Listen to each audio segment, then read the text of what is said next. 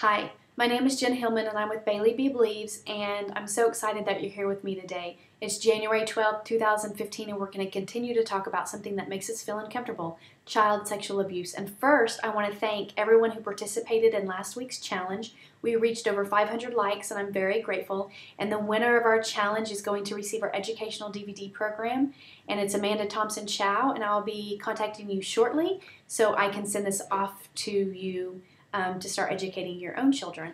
And if you stay tuned to the end of our discussion today, I'm going to have another giveaway, and we're going to be giving away this amazing book, Protecting the Gift by Gavin de Becker. I highly recommend everybody read this book. It will change your life, I promise you. So today we're going to really focus on statistics, where they come from, why we choose what we are doing, and what we are saying, okay? And so when I first began this company in 2012, the statistic was 1 out of 4 girls and 1 out of 6 boys will be sexually abused by the age of 18. Today, there has been some research that shows there is an actual decline in child sexual abuse, which, yay, is great news, but it's still 1 out of 10 children will be sexually abused by the age of 18. Now, no matter where you get your statistics from, what you say, 1 out of 10, 1 out of 4, 1 out of 6 is absolutely astonishing no matter how you look at it, no matter how you say it, and it has to change. In my opinion, we should be discussing this every single day, every single second of the day, talking about it on TV, radio, it should be on billboards, it should be in commercials.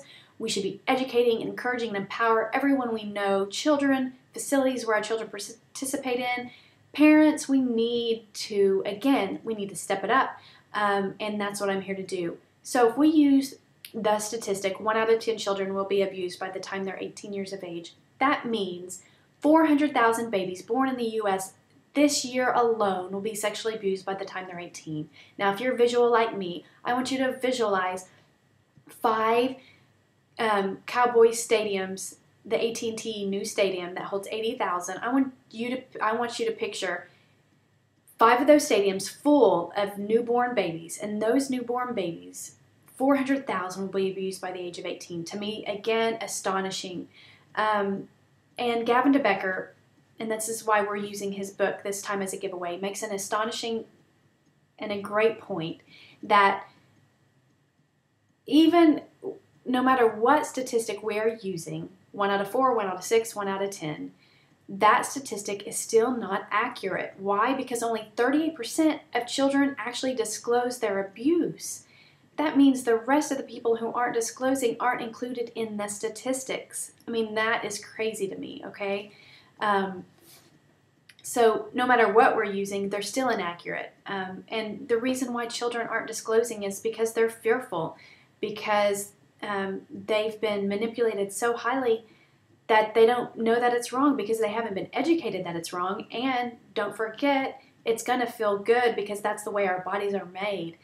So they don't know it's wrong, it feels good, or the abuser, and more than likely they're using all of these techniques, is highly manipulative. And so if it's a family member, they're using things like, well, you're going to destroy your family, no one's going to believe you, your mother's not going to love you, we won't have this wonderful family connection anymore, blah, blah, blah, blah, blah. Whatever they use to keep their victims quiet, that's the reason the majority of people don't even disclose their abuse.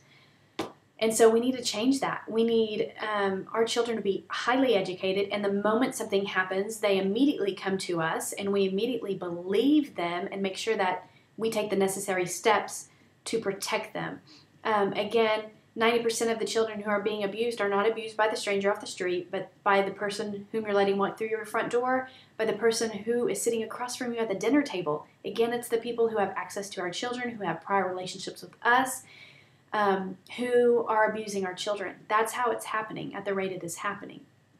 And of course, the younger the child, the more likely they are to be abused by a family member. Children under the ages of 6 who are being abused are 50 times more likely to be abused by a family member.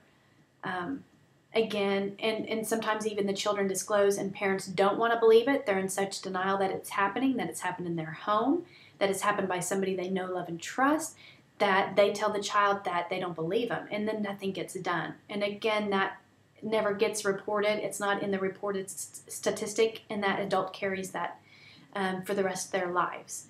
And so we need to continue to work on this, talk about it, make people feel uncomfortable.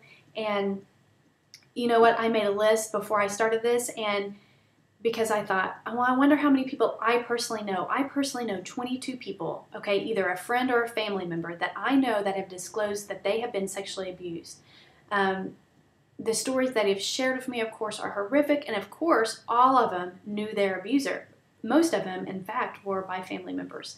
Stepfathers, fathers, grandfathers, uncles, cousins, brothers, one by a minister, by a coach. I've heard all the stories, and they're actual friends of mine. So the challenge today is I want to hear how many people you know have been sexually abused, personally know, that's your friend or a family member, and you will go in a drawing to win this amazing book, Protecting the Gift by Gavin Becker. I will report the results next week, and I look forward to hearing from you and seeing you again next Tuesday. Bye-bye.